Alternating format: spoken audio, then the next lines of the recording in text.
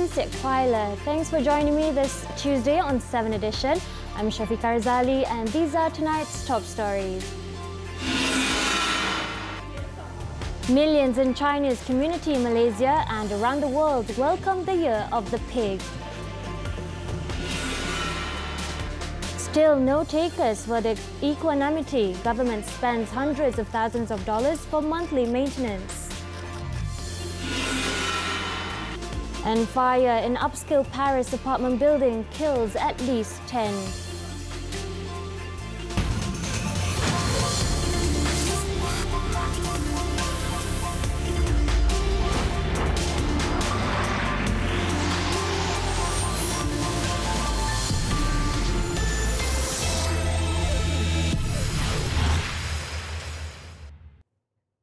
Good evening. A remarkable spirit of togetherness was displayed at the Chinese New Year Open House organised by the Kuala Lumpur and Selangor Chinese Assembly Hall, KLSCAH, near Kampung Atap today. The gathering saw ordinary Malaysians mingling around with national and state leaders, including the Deputy Prime Minister, Datuk Sri Dr. Wan Azizah Wan Ismail, as well as members of the business community.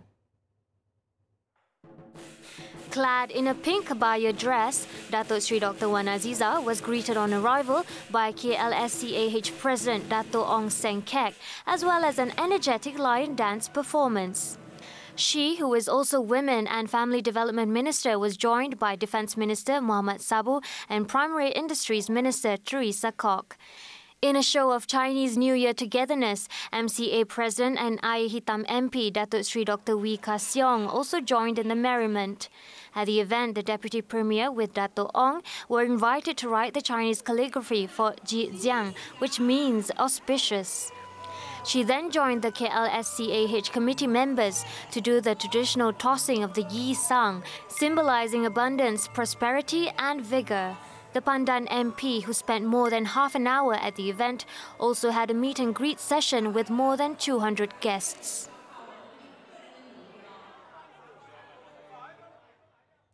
After attending the Chinese New Year Open House, Datuk Sri Dr. Wan Azizah stressed that any decision on changes to the cabinet was the prerogative of the Prime Minister. Itu kena tanya Perdana Menteri lah sebab saya tak dengar lagi kata nak reshuffle dekat kabinet. Datuk Sri Dr. Wan Azizah was asked to comment on a blog post yesterday claiming that Economic Affairs Minister Datuk Sri Muhammad Azmin Ali would be appointed Deputy Prime Minister after the Chinese New Year.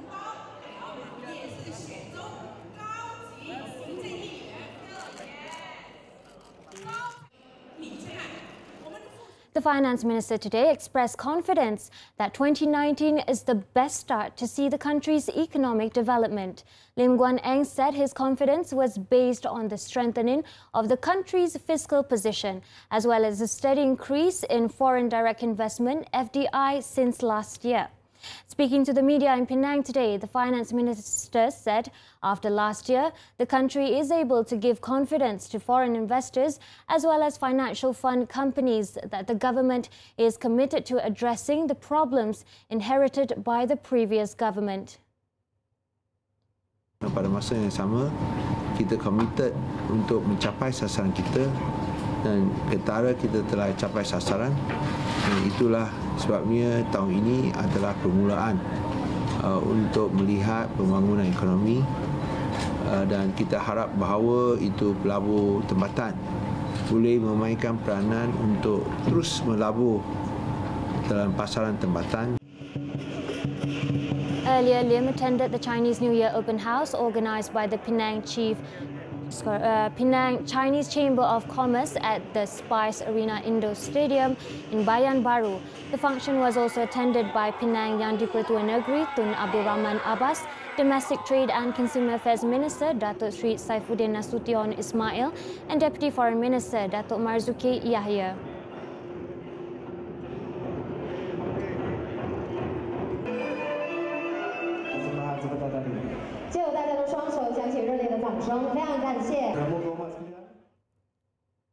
For the young, the tradition of annual reunion, oranges, ang paos and lion dance is still being kept alive.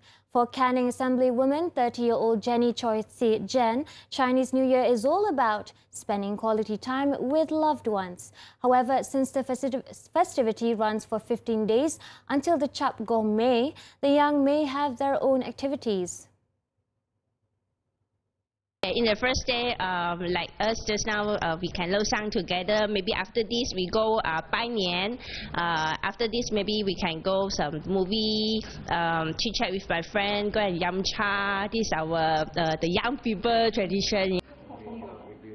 And tossing the Yi Sang, or the prosperity toss, is a time for getting together. And no matter how big the generation gap, every generation, past or present, has something good to bring to the table. On the second and third days of the new year, families visit relatives. Discussions often focus on young people who talk about their work, housing and relationship status. For the young and the old, the fortnight of festivities will continue to reunite families with the exchange of gifts and ang paos.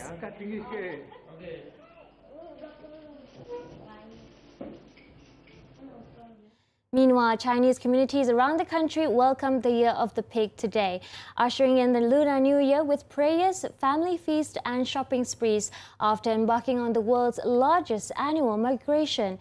In Sabah, the state government held its first ever Chinese New Year open house in Kota Kinabalu with over 5,000 visitors of various races and ethnicities turning up at the event. Visitors started flooding the Hakka Hall since 9 a.m, where guests were treated to a sumptuous feast of local delicacies. The event kicked off with the tossing of Yi Sang, a salad symbolizing abundance, prosperity and vigor, followed by a lineup of cultural performances, including the lion dance. Also present were Yang di-Pertua Negeri Sabah Tun Johar Mahiruddin, Chief Minister Datuk Seri Muhammad Shafi Abdal and his deputy Datuk Christina Liu. In Sarawak, Chief Minister Datuk Patinggi Abang Johari Tun Openg was among the first dignitaries who attended the Sarawak United People's Party SUPP's open house in Kuching today. The Chief Minister was accompanied by his wife, Datin Patinggi Jumaani Tunku Haji Bujang. The open house was attended by about 3,000 people, including Sarawak Yang di-Pertua Negeri Tun Abdul Taib Mahmud and wife Toh Puan Ragad Kurdi Taib. Meanwhile, the Kuantan Fisheries and Trawlers Associations in Pahang held the Chinese New Year open house for a group of old folks and underprivileged children. Smiles of joy were seen on the faces of 23 children from the Rafa Children's Home in Air Puteh and 6 residents of the Jabor Old Folks' Home at the event held in Taman Cendrawasih Perdana. Some 150 guests were also present at the event, which also featured a dragon dance performance as well as a variety of scrumptious local delicacies. In Kota Baru, Kelantan, a well-known restaurant, Kopitiam Kita in Taman Desa Jaya, welcomed the Lunar New Year by serving free food to some 10,000 customers.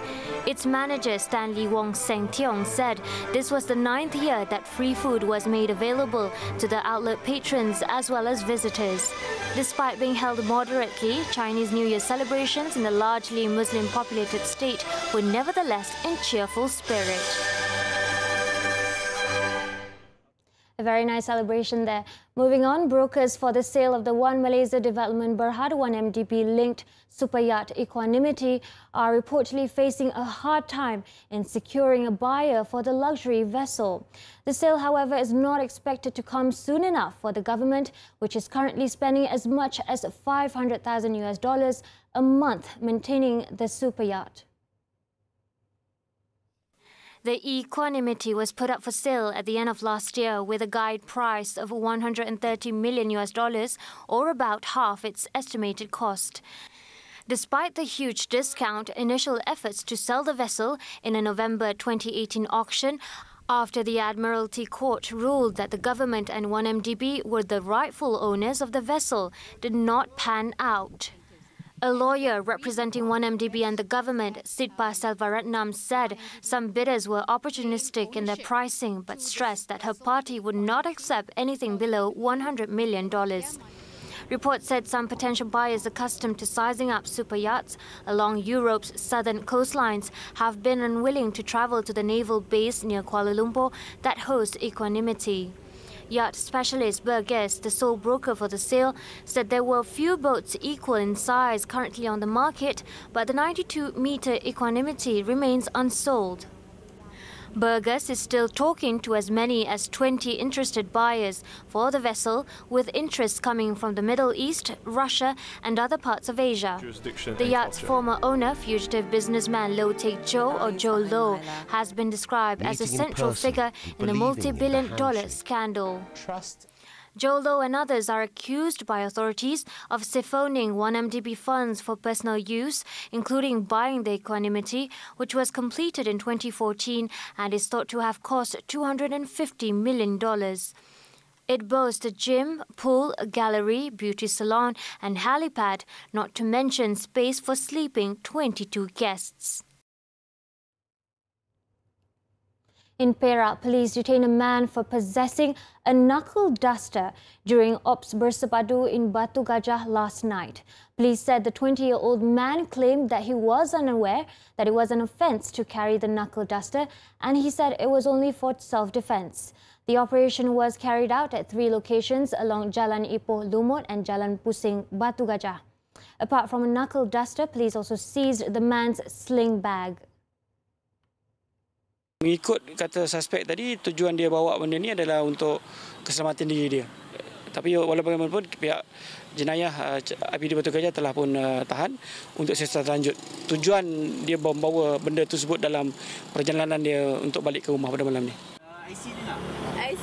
7 men who tested positive for shabu were also detained, while 114 summonses were issued. The case is being investigated under Corrosive Explosive Substances and Offensive Weapons Act.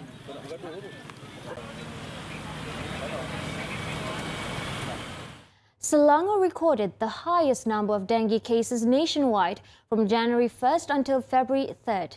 According to the Health Ministry's Crisis Preparedness and Response Centre, 9,210 cases were reported in Selangor, followed by Johor, Kuala Lumpur and Penang, with more than 1,000 cases, while Sabah recorded 543 and Perak 422.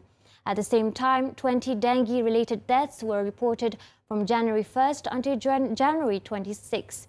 According to media reports last month, dengue cases in Malacca increased by 118%, or 24 cases in the first week of the year, compared with the same period last year.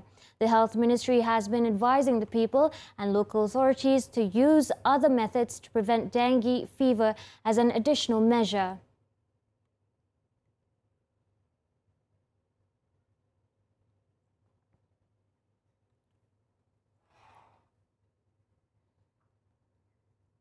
More after the break, the true meaning of prosperity highlighted in viral video. Details next.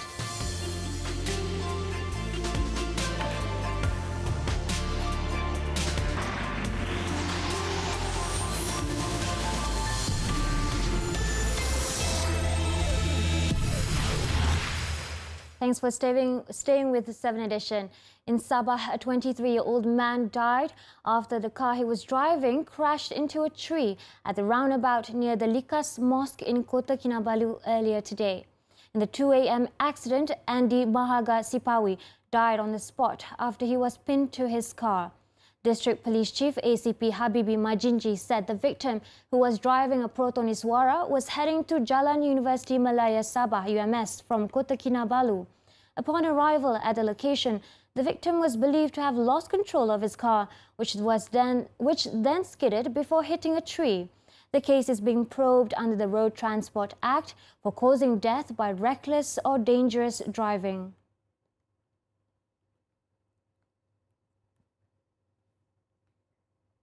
The Prime Minister's wife, Tun Dr. Siti Hasmah Muhammad Ali, spent time to visit Economic Affairs Minister Datuk Sri Muhammad Azmin Ali yesterday, who was admitted to hospital and underwent a surgery. This was shared by Datuk Sri Muhammad Azmin's daughter, Farah Amira, in her Twitter account. Also included in the tweet was a picture and video of Tun Dr. Siti Hasmah, accompanied by Datuk Sri Muhammad Azmin's wife, Datin Sri Shamsida Taharin. However, in the tweet, there was no information about the type of surgery and where the minister is receiving treatment. But Farah Amira said that her father just cannot wait to get back to work. Meanwhile, Datuk Sri Muhammad Azmin himself took to Twitter to express his gratitude and appreciation to all who had visited him.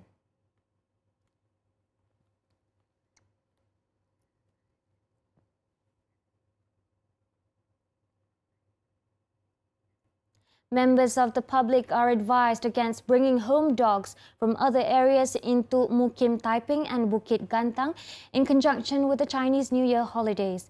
This is to avoid the risk of rabies infection.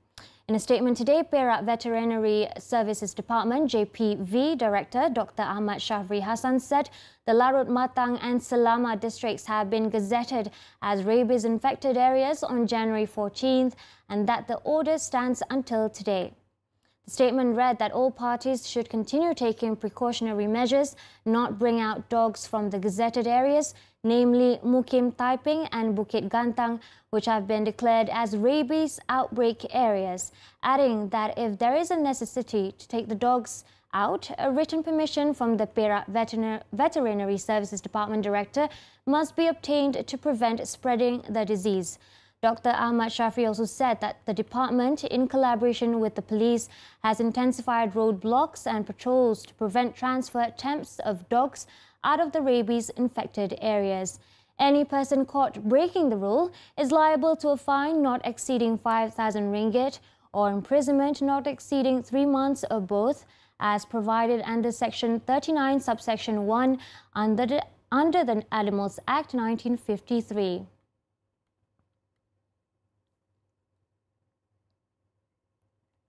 Now, it's time for our daily segment Clickbait, where we take a look at what's trending and making rounds in the cyber world today.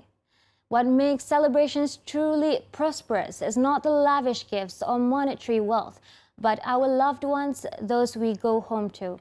Besides the annually anticipated Prosperity Burger, this year McDonald's decided to take things one step further by releasing a Chinese New Year video on Thursday about the true meaning of prosperity, which garnered a staggering 1.6 million views. Titled "You Are My Prosperity," the video touchingly highlights how it's so easy for us to get caught up in the superficial things that we think the Chinese New Year is about. The video describes how often we forget that CNY is only complete when you spend it with your loved ones, and being able to spend time with them is the true reason why we go through all the effort to travel home every year. Towards the end of the video, it tells that the best way to show our family how much we care is through the time spent together and not through material goods. The video ends with a message on the true meaning of prosperity, an abundance of love, joy and happiness. 你就是我的新年。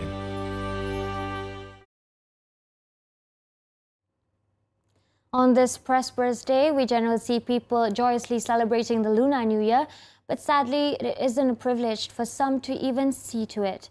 On January 26, Singapore's Speaker of Parliament Tan Chuan Jin wrote on his Facebook page about a man known as Mr. L found sleeping in the staircase landing. Unfortunately, in this tale, there is no happy ending. Here's the story. L was spotted sleeping in the staircase landing, partly because it was cooler there and because of a hoarding problem he had. He faced difficulty entering his house. According to Tan, L also refused to check himself into the hospital, despite him suffering from cancer. Tan clarifies in the post that his refusal is not due to financial instability, but more due to a certain sense of pride and dignity. After countless tries to convince L, they had to succumb to the fact that the only thing left to do is respect the choices that someone has made, regardless of how strongly we wish for another outcome. Sadly, Mr. L did not make it to the new year. Yesterday morning, Mr. L was admitted to the hospital and died on the same day. Well, if there's one lesson we could learn from this tragic story, even though we cannot possibly help everyone, there is still a need to try. Now, updated as of 7 p.m, here are the top trending topics and searches on the internet today. 意。